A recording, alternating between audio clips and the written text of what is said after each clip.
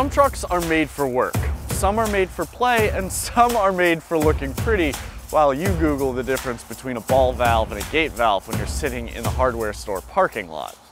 Because you see, today a pickup truck is as much about making a statement as it is living a lifestyle. And now this truck was made for work. It's made for a little bit of play. It's made in Texas, and it's made to get dirty. The 2021 Toyota Tundra looks like the last of the work-first trucks. So today we are going to determine if that means it needs to be put out to pasture, or if it means that you should go and scoop one up before it gets redesigned next year.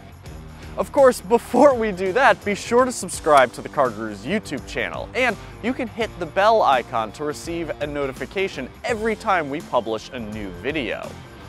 Let's get to work.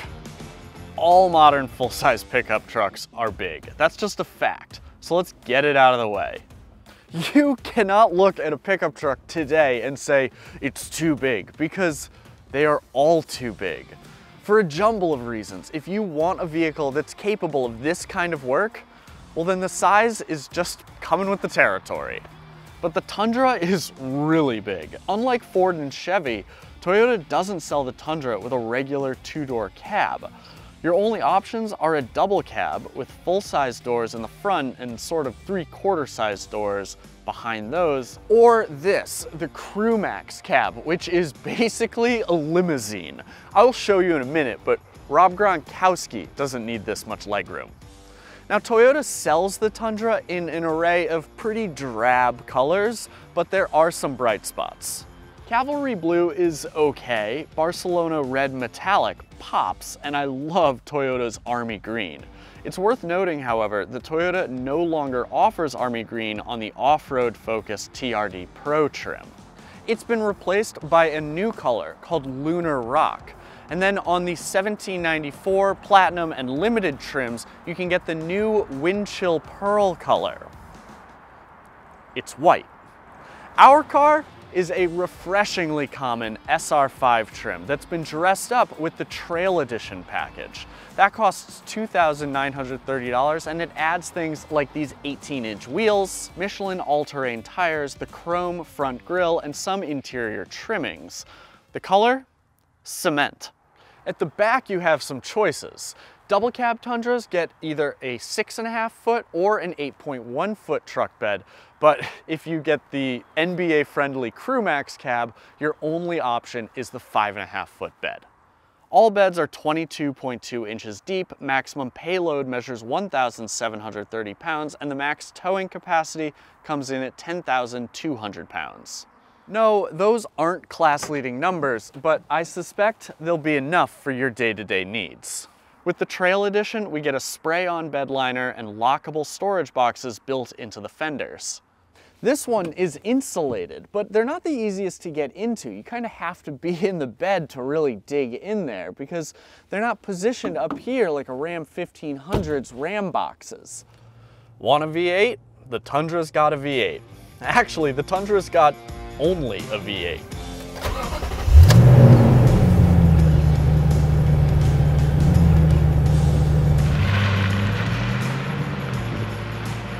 No turbochargers, no 6 cylinders, no diesel engines, no mild hybrids, just 5.7 liters of naturally aspirated V8 grunting. Paired with a 6-speed automatic transmission, this powertrain gives you 381 horsepower and 401 pound-feet of torque. That's enough to get some serious work done, and you can't talk about the Tundra without recognizing its reputation for reliability. That's a Toyota badge, after all. Still, the 6-speed auto is outclassed by pretty much everything in the segment, and it doesn't exactly help the Tundra return sterling fuel economy. With rear-wheel drive, the EPA estimates a Tundra will do 13 miles per gallon in the city, 17 on the highway, 15 combined. With four-wheel drive, like our test truck has, that combined number drops to 14. On the bright side, our truck also has the SR5 upgrade package, which raises fuel tank capacity from 26.4 gallons to 38 gallons, the largest in the segment.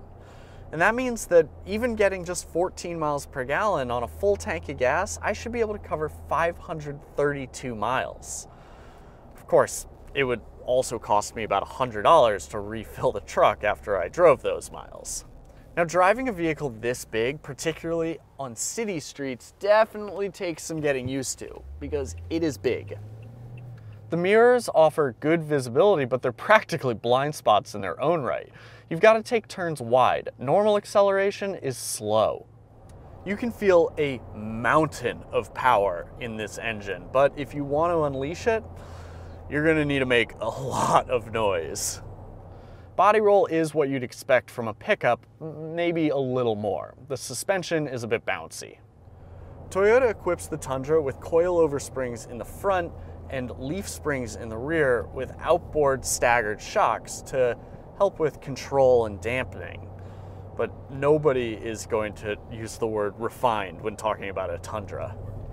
In a vehicle of this size, safety is somewhat assumed. I mean, you're not going to be worried about excessive damage when your Toyota Tundra gets fender bendered by a Mitsubishi Mirage. On the other hand, the frontal crash and rollover protection scores from the NHTSA only come in at 4 out of 5 stars. Driving something this large does take a bit more focus, whether you're on the highway or on city streets. Luckily, Toyota equips the Tundra with Toyota Safety Sense P, which includes lane departure warning, adaptive cruise control, auto high beams, and automatic emergency braking with pedestrian detection. Our test truck also has blind spot monitoring, front and rear parking sensors, and rear cross traffic alert as part of the $970 convenience package. In terms of other tech, the Tundra doesn't exactly look or feel advanced, but it's not archaic either. The base SR trim gets a 7-inch touchscreen. We have an 8-inch touchscreen that could use a design refresh, but it's available with Android Auto. The screen suffers some distortion when I wear my polarized sunglasses. To be fair, that's not entirely Toyota's fault. I mean, they're not the nicest sunglasses, but I also don't run into that problem in pretty much any other vehicles. In terms of the stereo, our test truck has a 9-speaker system that sounds pretty good, but you can get a 12-speaker JBL system in the 1794, the Platinum, and the TRD Pro trims, and that one undoubtedly sounds better. To put it plainly, the Tundra is just one of those trucks that puts work tech ahead of play tech. This is a truck for truck stuff. That sentiment extends everywhere on the interior. We're in the lower end SR5 trim, and yes, you can dress things up by buying a limited, platinum, or the Western style 1794 trim, but here, this interior is ready for a hard life.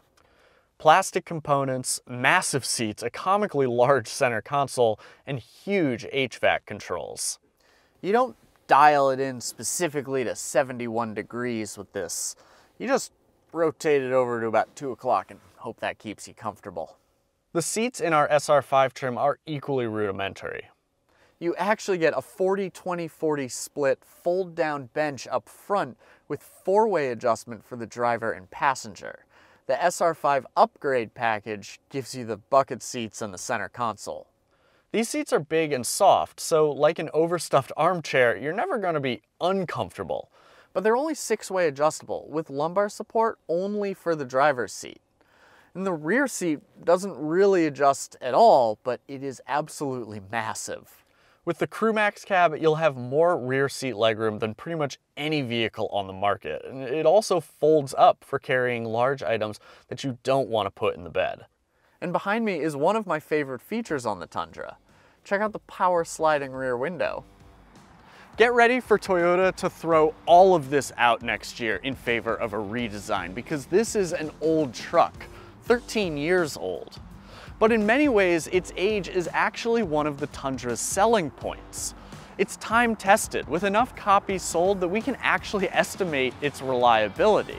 And it's just the last vestige of the classic pickup truck that puts work first and soccer practice second. Next year, we're getting an all-new Tundra with a new platform, new engines, maybe a hybrid. I mean, this is Toyota we're talking about. But it's also likely to get a little more expensive. Our test truck came in at $49,040. Drop a few options in the Trail Edition package, and suddenly you have a perfectly capable pickup truck, full-size pickup truck. For what, 45 grand? That's not bad. We want to hear what you'd like to see on the 2022 Tundra, or maybe you'd prefer to drive this one home instead. Let us know in the comments section below. As always, thank you for watching. Be sure to subscribe to the YouTube channel. And if you'd like to read George Kennedy's full review of the 2021 Toyota Tundra, just head to CarGurus.com.